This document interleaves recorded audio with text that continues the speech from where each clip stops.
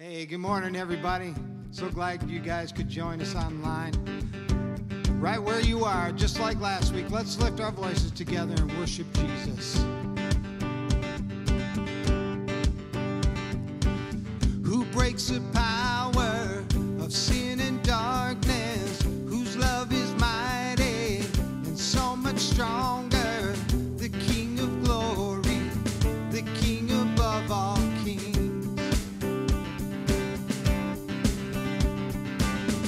Shakes the whole earth with holy thunder and leaves us breathless in awe and wonder.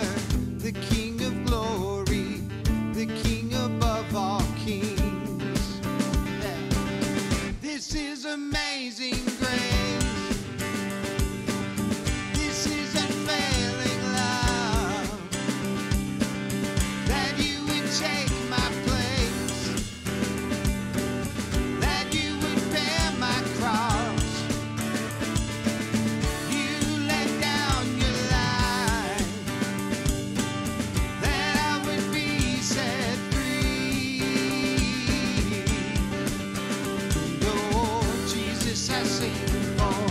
All that you've done for me.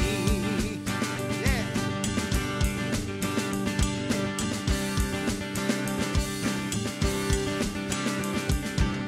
Who brings the chaos back into order? Who makes the orphan a son and daughter? The King of glory, the King of glory, who rules the nations with truth and justice. Shines like the sun in all of its brilliance. The King of glory, the King above all kings. This is amazing grace. This is unfailing love, that you would take my place, that you would bear my cross.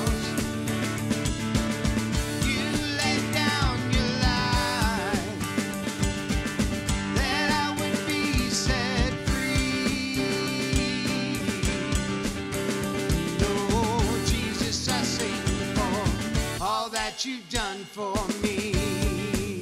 Thank you, Lord. Worthy is the Lamb that was slain. Worthy is the King who conquered the grave. Worthy is the Lamb that was slain. Worthy is the King who conquered the grave. Worthy is the Lamb that was slain.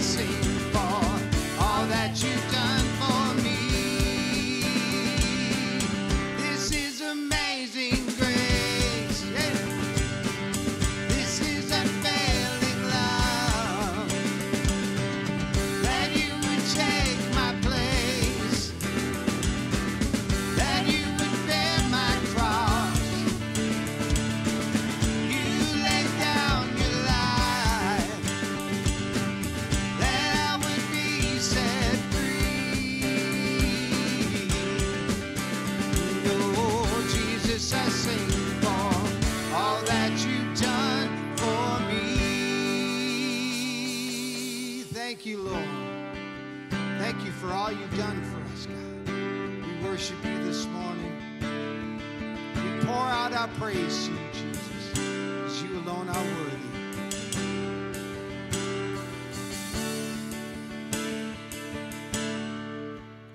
You give life, you are love.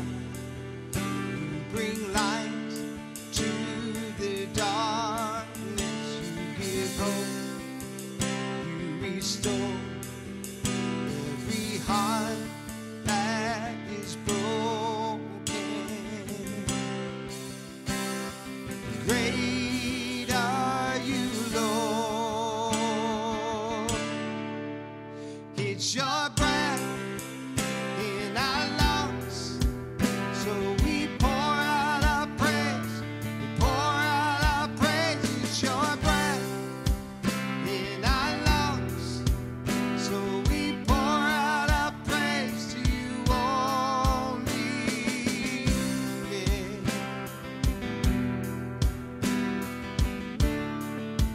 Oh, you give life. You give life. You are love. You bring light to the darkness. You give hope. You restore every heart that is broken. Great are you, Lord. It's your breath in our lungs. So we pour out our praise. Pour out our praise. It's your breath in our lungs. So we pour out our praise to you only. It's your breath in our lungs. So we pour out our praise. Pour out our praise. It's your breath in our lungs. So we pour out our praise to you only.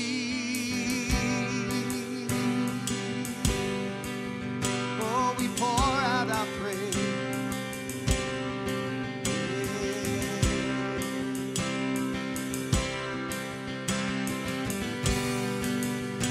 All the earth will shout your praise. All the earth will shout your praise. Our hearts will cry. These bones will sing. Great are you, Lord. And all the earth will shout your praise. Our hearts will cry. These bones will sing. Great are you, Lord. Oh, lift it up. And all the earth will shout your praise. Our hearts will cry. These bones will sing. Great are you, Lord.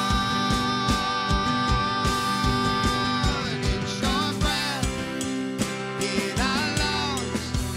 So we pour out our praise. Pour out our praise. It's your breath in our lungs. So we pour out our praise to you only. It's your breath in our lungs. So we pour out our praise. Pour out our praise. It's your breath in our lungs. So we pour out our praise to you only. Yeah. Great are you, Lord. Great are you. Great are you, Lord. Oh, great are you, Lord. Great are you, Lord.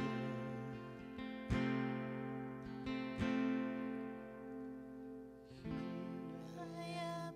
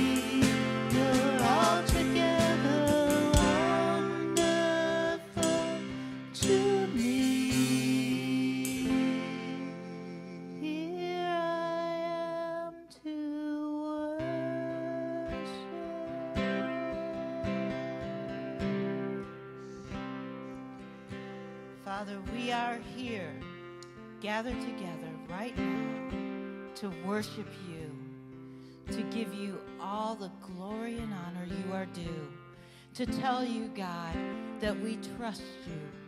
We know that your word is true and your promises can never be broken, that you are with us, Lord, and you will not leave us. And I ask for everyone watching online right now, everyone gathered together as a church, as a body, that we would breathe in your peace and your love and your strength, that you would open our hearts and minds to receive all that you have for us today and be with each one. In Jesus' name. Amen and amen.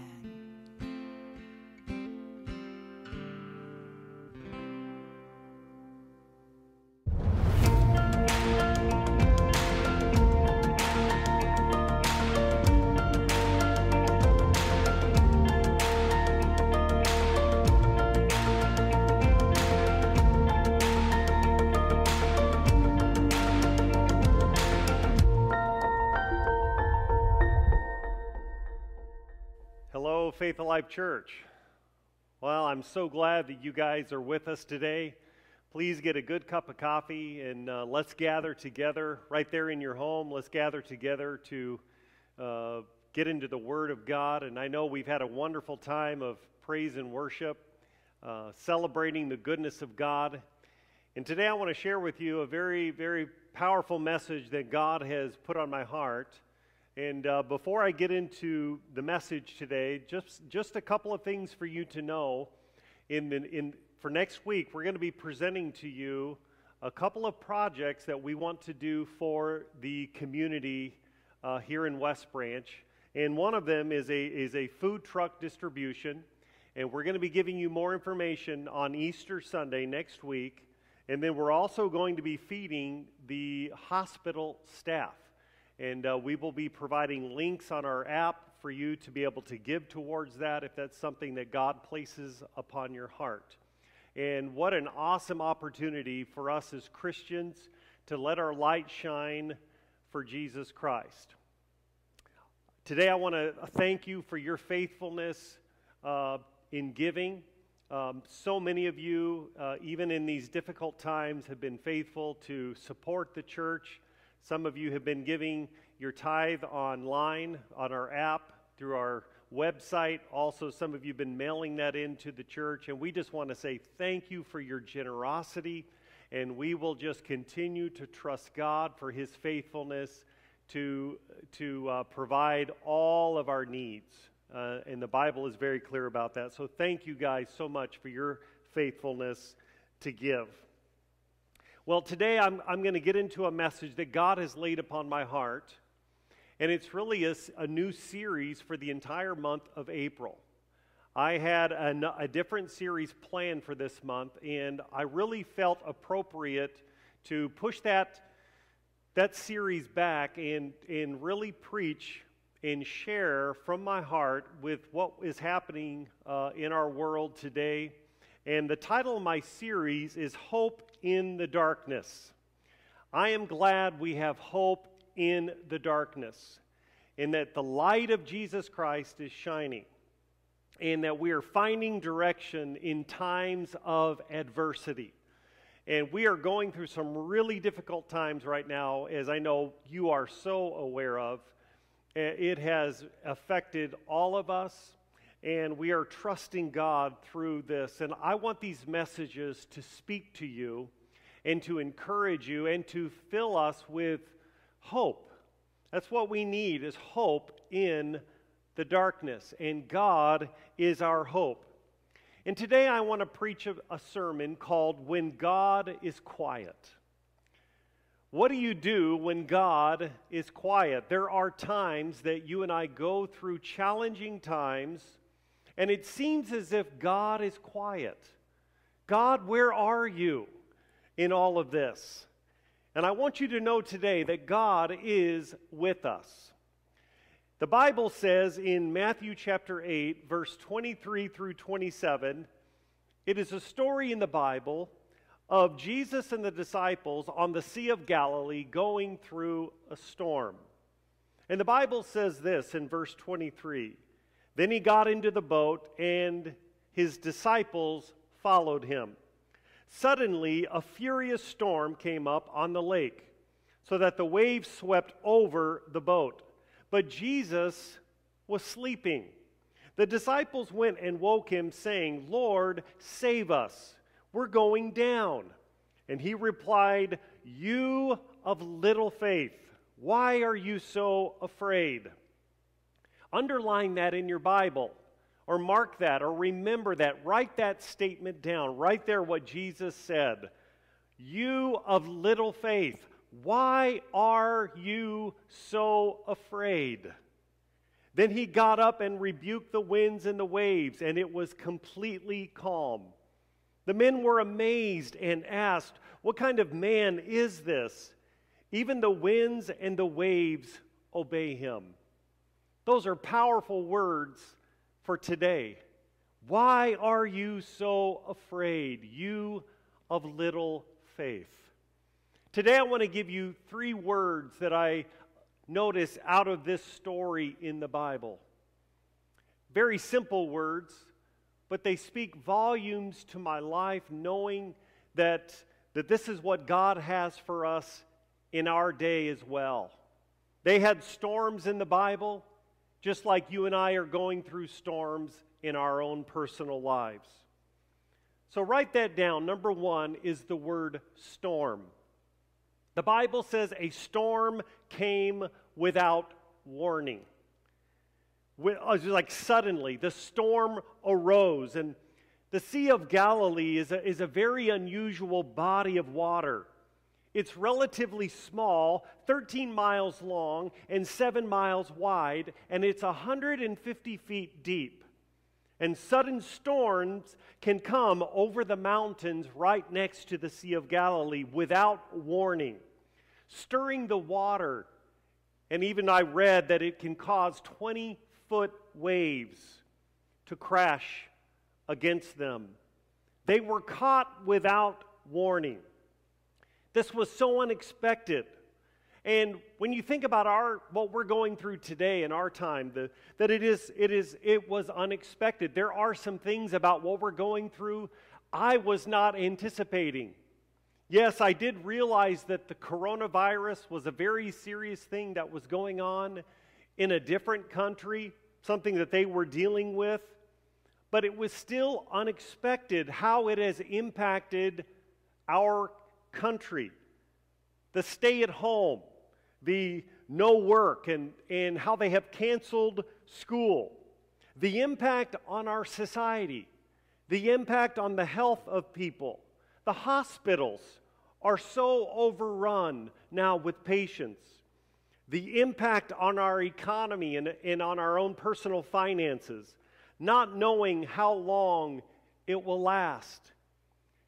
I'm 47 years old, and I've never experienced anything like this. Not being able to meet in the church building that we have done for so many years, and now we are at home, and thank God for technology. Thank God that we're able to have church and we can still worship together. We know that church is not just a building. Yes, this is a special place that we come and we can worship God corporately. But we all know that church is people and that we can worship God. We are the sanctuary. You know, we may worship God in the sanctuary. We call this the sanctuary at the church, but I want you to know you and I are the temple. We are the sanctuary of the Holy Spirit. And I'm thankful for that. The Bible says the storm was furious. It was without warning, and it was a furious storm.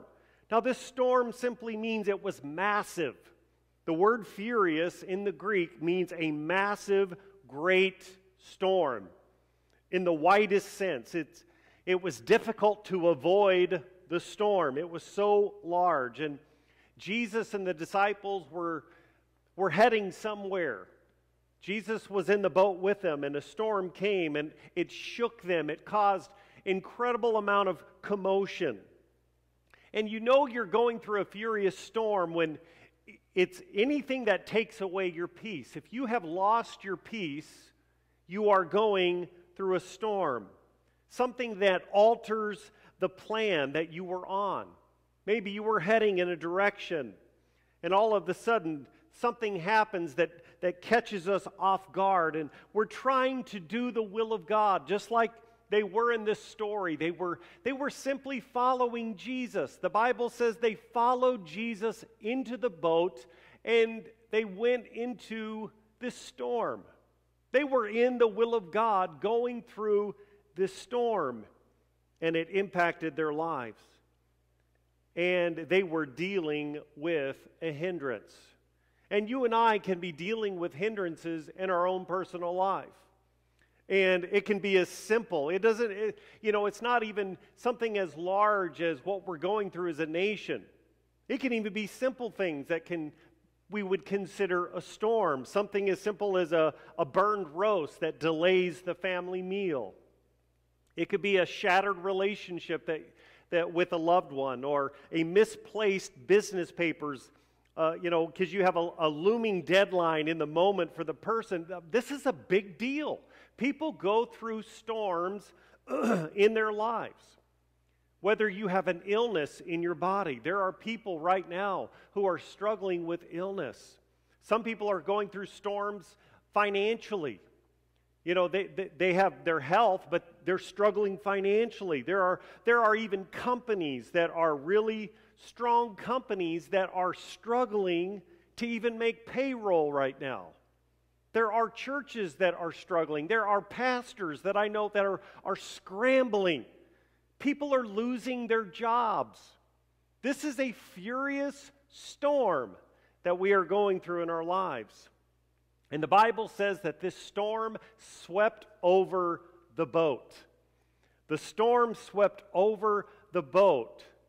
When you think of something sweeping over the boat, it could even be negative thoughts can begin to sweep over you as you are going through a storm in your life. Fear can sweep over our lives, and we feel like there's no end in sight.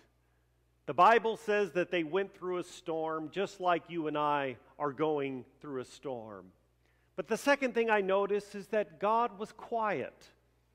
Write that down. The Bible says that Jesus was quiet. Jesus fell asleep. And I'm thinking, here in the middle of a storm, Jesus Christ is sleeping. He's resting, which tells me a couple things. First of all, it says that Jesus was peaceful in the storm. He was not worried at all about the storm, even though the disciples were literally freaking out. It was like, they were just panicking. They're scrambling, they're running around, and they're trying to, how do we get out of this situation? And they're looking at Jesus, and the Bible says that Jesus is sleeping.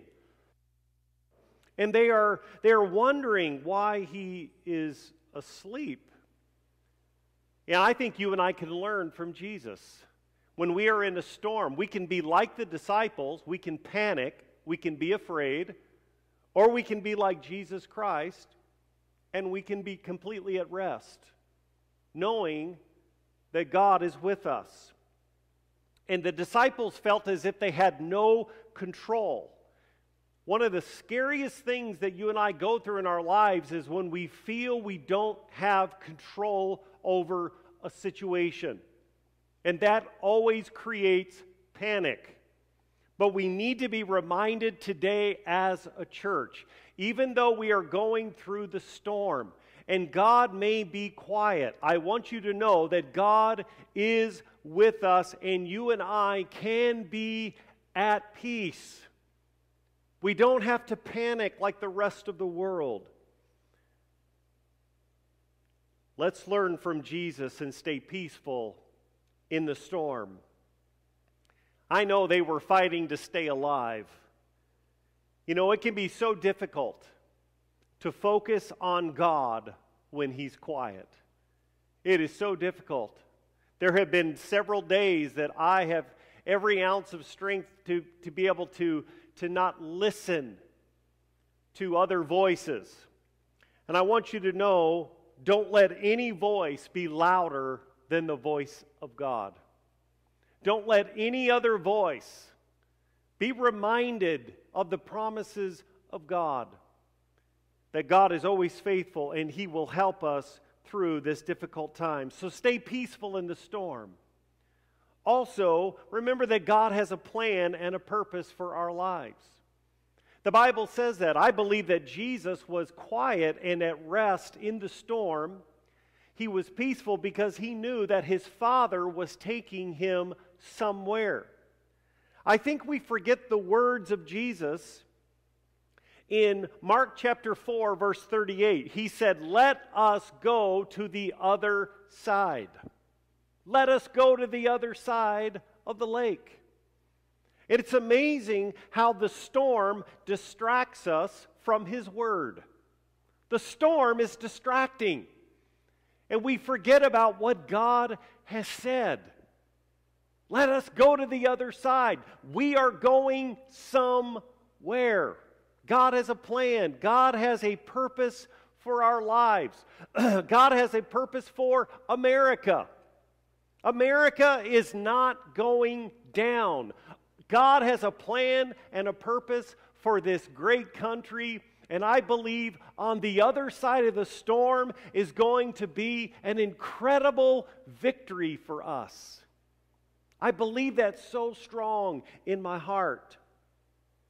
Be reminded of the promises of God. Do not be distracted. Jesus knew there was a plan on the other side of the storm, so He didn't worry. And I really do believe on the other side of this storm for our lives is an incredible victory for us. We already have the victory through Jesus Christ. But I really believe this storm has risen out of, and it's just kind of come out of nowhere against us as God's people, against our country. But I believe with all my heart, God has a plan and a purpose, and we are going somewhere, and we need to be reminded today. Don't let any voice be louder than the voice of God, and to know that God will fulfill His plan and His purpose in our lives. God has a plan. Let's say that together. Right there in your house, I want you to say that. God has a plan. Let's say it again. God has a plan, and He will fulfill His plan. And it's going to be okay. I want you to know, be at rest today. Even if you're in the midst of a storm, let's be like Jesus. Let's be at rest. Let's be calm. Let's be reminded of the promises of God. You know, as I spend time in prayer, it is amazing to me when I really get into prayer and I get into the presence of the Holy Spirit, the things that God says to me. It's not what I'm hearing on the news. They're like two different messages. The news says one thing. I hear on social media a different, all these messages are fearful and panic. This is never going to end. This is just going to drag on and on and on. And I really believe with all my heart that when I get with God, it's like I hear a completely different message. You and I need to go to a higher frequency. Make sure that you are getting the news from God. It's okay to go to listen to the news to find out what's going on, but don't let that affect your faith and cause panic in your life. Always remember that God is doing something and God is working in our lives, and He will get us through the storm to the other side. Do you know that Jesus, when He got to the other side, you know that once He dealt with the storm, it was just on the other side of the storm that there was a great victory? The Bible says there was a demon-possessed man, and he ran up to Jesus when they got to the other side of the lake. And this man was wanting help, and he knelt before Jesus, And the Bible says that he was demon-possessed. And Jesus delivered that man. The Bible says that that man probably had thousands of demons, the name Legion. I know you guys are familiar with the story. Jesus said, "What is your name?" And he says, "We are Legion because we are many." That word Legion means like 6,000. It was a way of trying to intimidate Jesus. It was a way of this spirit saying, "We have many numbers here." And this didn't affect Jesus at all. He simply dealt with the spirit, cast it out into the pigs. And the Bible says the pigs went and they were drowned. They were killed. It was a great deliverance that day. I believe that Jesus was dealing with the spirit that was over an entire region, many in numbers. And that storm arose right before that great victory.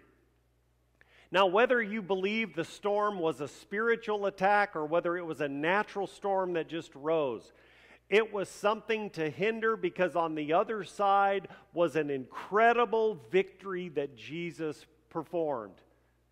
Great deliverance in an entire region. And I want you to know that God, I believe, on the other side of this storm, has incredible victory for America, has incredible victory for the body of Christ, has incredible victory for you and for me. And I believe God is going to fulfill his plan. Amen. The third word I want to talk about today is the word hope. Jesus said, "Why are you afraid, you of little faith?" They had a lack of confidence. And there's something about storms that really challenge our faith. When we're going through storms like we are, storms can cause us to lose sight of the promises of God. And storms can even test and reveal our faith. I want you to know that your faith and my faith is really being tested right now. But I want us to continue to hold on to God. Never lose hope. There's always the light shining in the darkness. And I truly believe that we will see the sun shine again. The Bible says that Jesus rebuked the winds and the waves. Now that word rebuke means to correct or redirect the storm that had come against them, to prevent them from going forward. Jesus stood and he rebuked that wind and waves, and the Bible says that that storm had to obey him and to begin to cease. Now think about Jesus rebuking the storm. And I want you to know that Jesus can do the same thing today. He is the same yesterday, today, and forever. That he is rebuking the storm. And you and I need to be in agreement that God is going to turn this around. That God is going to bring peace in the midst of the storm. And the storm will cease. And God is going to do that in our day. I believe it's just right around the corner. I believe in just here, in a short amount of time, we are going to begin to see interventions from God. I believe that God is going to reverse this, and we're going to begin to see numbers decline over the next few weeks. That is my prayer. That is what I'm praying and trusting God for. I know you are as well. That God will remove this storm and bring peace. And as you and I are going through the storm, we can have peace inside. Some of you have a storm inside of you. It's not just an external storm, but some of us have storms inside. And I want you to know that God doesn't just bring peace to the storms out here, but he can also calm the storm inside of you and inside of me. Powerful stuff. Powerful stuff. You know, let's not let fear control our lives. I want to encourage every one of you watching right now, those of you who can hear my voice, and don't fear. Don't be consumed by panic. Don't be consumed by fear. Yes, we do want to be wise. We don't want to just be, we want to make sure we are listening to our government. It is important to, the Bible tells us to do that. The Bible says to submit to all governing authorities. But let's not panic. And let's not allow fear and confusion to fill our hearts and our minds. And I want you to know today to just stand still, to just be at rest. We need to face the storm. I'm not saying we pretend as if the storm isn't there, but I want you to be at rest in the storm as we face the storm. Why? Because God is with us. He will help us. He's going to get us through this. I believe that with all of my heart, all of my soul, that God is going to help us through this. And I want you to see God in the midst of even the most desperate and severe difficulties that we're going through. I still want you to see God, that He is with us. See Him in the storm. See Him with you in the storm. And the last thing I want to say today is I want to encourage you. One of the things that I've been working on a lot for my own personal life is to be careful that I'm not speaking out of my emotions. Sometimes you and I speak our fear. We speak out of our emotions. And I don't think that's what God wants. I don't think God wants us to speak out of fear and to open our mouth and to begin to just talk our panic. We're going down. Nothing's going to work. We're just going to, we just talk. We're talking out of our fear. And God wants us to speak out of faith. Don't speak out of frustration. That will only discourage you more. You will only discourage the people around you if you continue to speak out of your emotions. Let's come into agreement with God. Let's hang on to the promises of God. And I want you to know that we are in a storm. But Jesus said, let us go to the other side. And don't let the storms of life drown out the promises of God. Don't let any voice be louder than the voice of God. Amen. Let's pray. Father, we thank you today. We thank you, Lord, for your love and your grace and your mercy. We thank you, Lord Jesus, that you are with us. And Lord, we do not need to be afraid. This is a very serious storm that we are going through. It's affecting the entire world. But God, I pray today that you would help us to not be consumed by fear and consumed by panic, consumed by any confusion. But God, I pray that we would simply stand still and be at rest, just like Jesus in the storm. He was sleeping. May we be peaceful in the storm, knowing, God, that you will get us through to the other side. We thank you, Lord, for the great victory that you are setting us up for. I thank you, God, that you're going to help us through this, and we give you the praise and the glory and the honor. Right there in your home, will you ask the Lord, say, God, fill me with your peace. Go ahead and give God all of your fear right now. Cast all of your burdens on the Lord, whatever you're going through right now. And just say, God, give me peace in the storm. Because, Jesus, I know that you are with me in this storm. and we are going somewhere in our life. You have a plan, you have a purpose, you have direction. And we thank you, Lord, that you're going to get us through this time. We're learning to trust you. Right now, just say, God, give me your peace. In Jesus' name, amen. If you are watching this and you've never received Jesus Christ as your Lord and Savior, I would invite you to welcome Jesus into your life. Will you just open your heart right now to the Lord? Will you just say, Jesus, come into my heart, be the Lord of my life, wash me with your blood. Thank you for cleansing me. I am your child. Will you just, right where you're at, will you just confess your sins to God and ask Him to save you? Ask Him to be your Lord. Ask Him to be your Savior. The Bible says that He is standing at the door and He is knocking and He wants to come in. And if we will open the door of our heart, He will come in and have fellowship with us.